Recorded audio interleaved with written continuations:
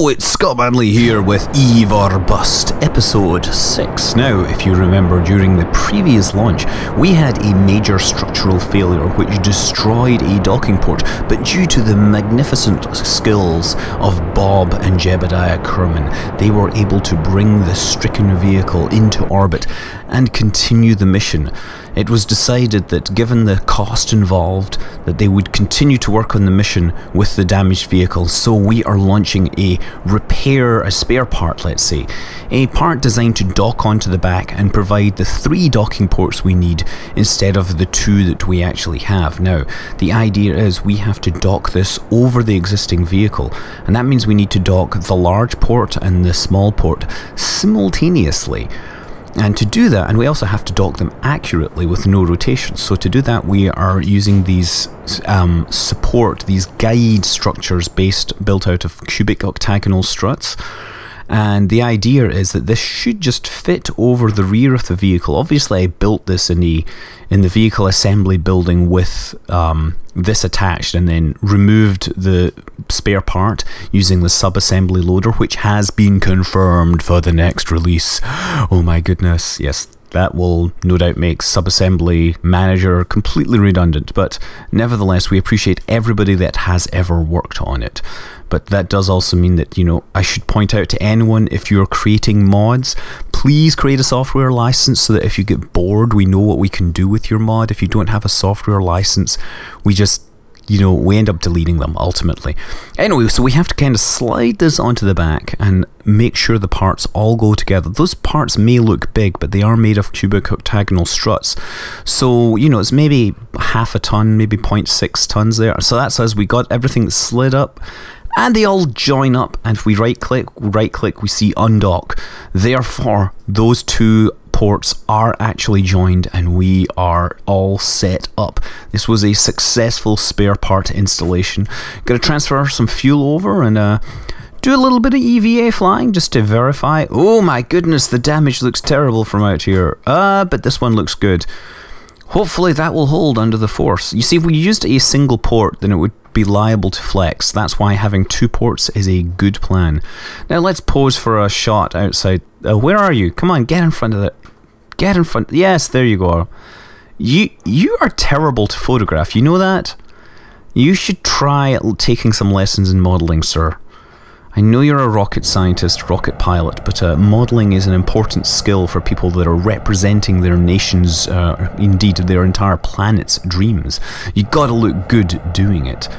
Anyway, now we're trying to get into an orbit that matches our, the EESS lander.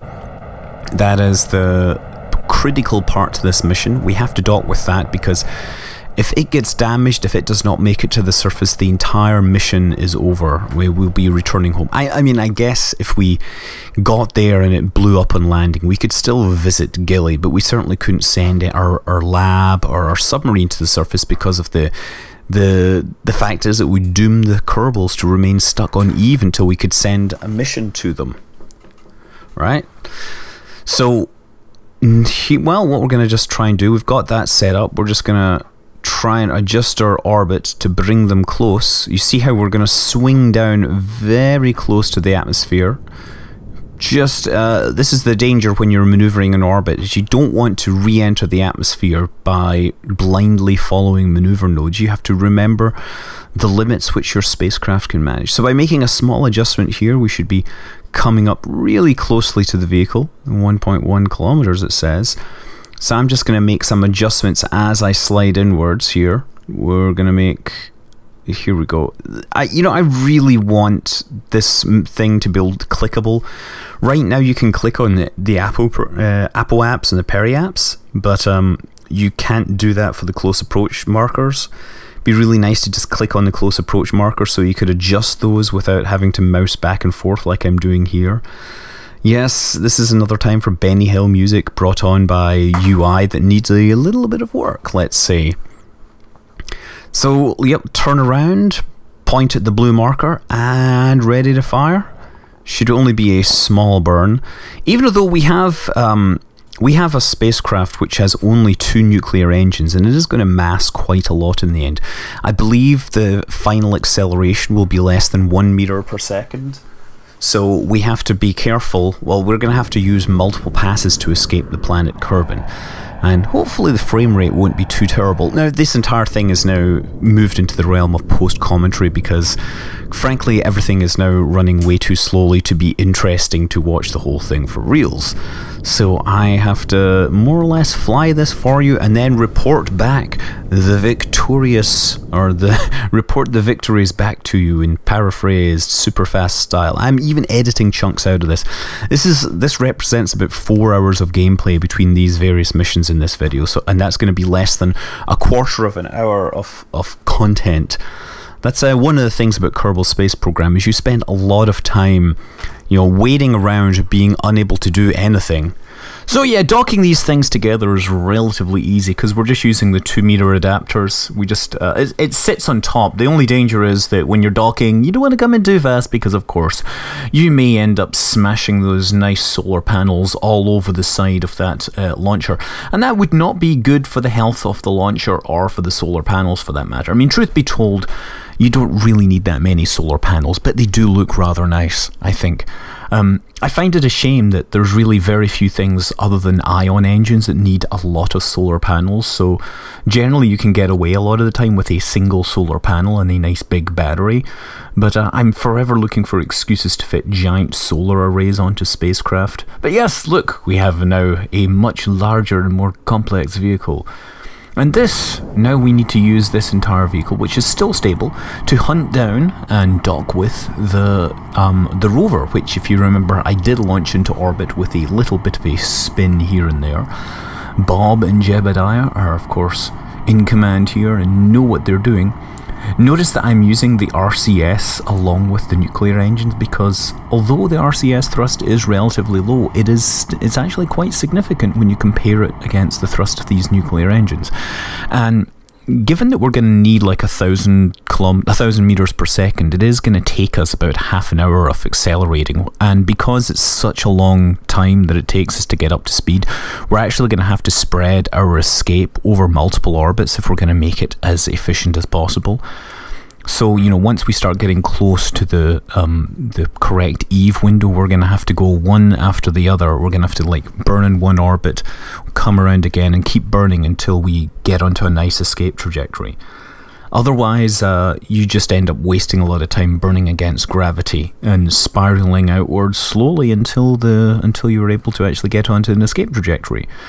And yes, here's me faffing around with that again. Let's cut that all out because it would take forever. It took a really long time to try and optimize this encounter down to 0. In fact, I think I over-optimized my encounter down to 0 and almost collided.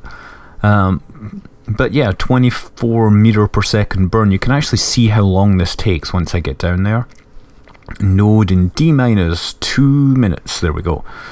So you can count once I start the node how long it thinks it's going to take. Actually, it says estimated burn is 23 seconds and the burn is 24 meter per second burn. So our acceleration is just over 1 meter per second, but we're going to have 2 25-ton objects added to this. So that'll bring our mass up quite significantly and drop our actual acceleration down below the 1 meter per second regime, which isn't a problem. I mean, with probes it's a lot easier with the ion engines because you can literally just leave those on autopilot and use time acceleration. When you have something like this, you can't really use physical time acceleration because it will cause the vehicle to flex and break and explode and all sorts of other hilarious things that generally wouldn't happen with real physics acceleration. But the physics acceleration is not I don't know, I guess it's not 100% accurate compared to real physics acceleration.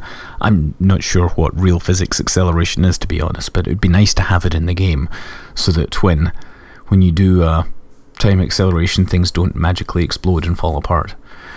Okay, so yeah, we're coming down. We're going to have to make 100 and something meter per second burn, and since we're a long way out, we're going to start extra early. Estimated burn is going to be 1 minute and 43 seconds, and we do not want to overshoot this thing, so we want to actually accelerate early. This is because we went and did one of these eccentric orbits to catch up with it quickly. We're going to have to do quite an aggressive rendezvous burn here.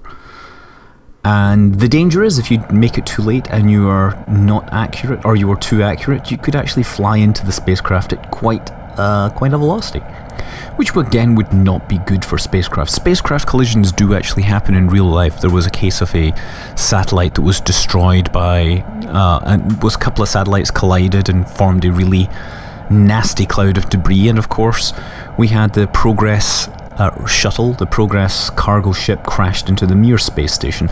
Although that was flown by an actual cosmonaut. What happened during that Progress crash was that they wanted to try docking, I think, without the radar system. They wanted to just use the TV feed.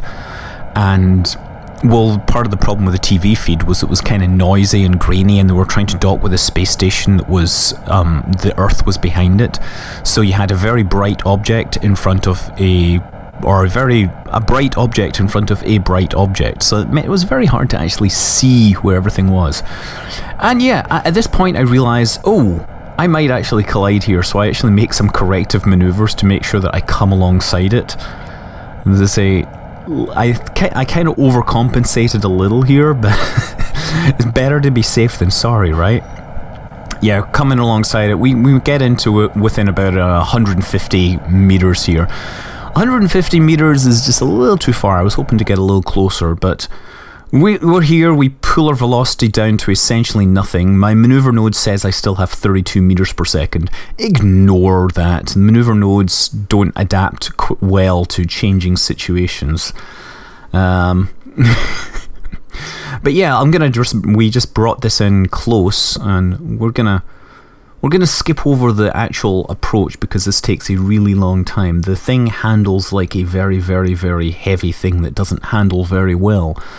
But the RCS is relatively good. One of the problems is actually that the RCS is on the main spacecraft and not on the it's not on the top, on the launcher. EESS does not have any RCS system on it because, of course, that adds weight, and weight is hugely important when you're trying to launch anything off of Eve. So it has this big heavy mass on the front, and all the engines are at the back, so you can imagine that this thing just wants to spin around and torque whenever you fire it. Thankfully, it's a little more stable thanks to the ASAS or the SAS system that is built into the game. It works relatively well. Of course, still using the docking adapter, the docking alignment system by Navyfish. What we want to do is make sure we line this thing up right. If we have it the wrong way, then those wheels might get in the way of nuclear engines, and of course we all know that wheels don't like being blasted by nuclear exhaust. The other thing to realise is that although we've set control from the docking port, it doesn't care. It still is showing me, the nav ball is still showing me relative to the centre of mass. That would be a really nice thing to fix, Mr. Developer Sir. I hope you had a wonderful time at PAX. I would really like to go one of these days, but, you know, Labor Day, family, all that, very, very important. We had a lot of fun, you know, in the lakes and all that. Burning things as well. Hay rides. Oh yeah, definitely. Okay, dock. Come on. Oh, wait, completely on the wrong side here. Let's try... What should we do? Oh, come on. Come back here. Get on there. Okay, let's try and rotate this thing towards it. No. Okay, apparently this thing is not turning the way I expected it to. That's not good. No engines on it, of course, other than the engines that are on the wheels that will move the vehicle around over the surface of Eve as we explore it in our quest for more scientific data on the planet that is Kerbin's nearest neighbour. But right now, Jebediah and Bob are mostly concerned with this nearest neighbour in that they are trying to dock with it. And it is not complying with their wishes. It's just kind of floating around there. If they could just keep it pointed the right way using those reaction wheels, it would probably be really helpful. It's really not designed to be... Neither of these things are designed to be docked to each other. I originally had planned that these things would all be on separate ships, but somebody wanted to see one giant ship with everything on it, and I think it will probably be the death of my PC if the frame rate is anything to judge by. There we go, at least. And another thing that I had not originally thought of is that the braces that hold this spacecraft together, they're very close to that port, so I'm going to have to come up with some way to dock my lander, my secondary spaceship. Anyway, the other spacecraft is, of course, the submarine. It is easy enough to launch, just your standard rocket stack. I just put the Rockomax engines on the side. I was not going for efficiency here. And indeed, I'm not going for style either. It's just kind of flopping around like a fish out of water, or rather a fish arcing into the sky, swimming upstream against the current that is gravity. So yeah, we've got Flight Engineer plugged on here, mostly because I forgot to take it off, to be honest. It's just giving me information. Whoa, wow. Not, well, great. Okay, that did not work so well.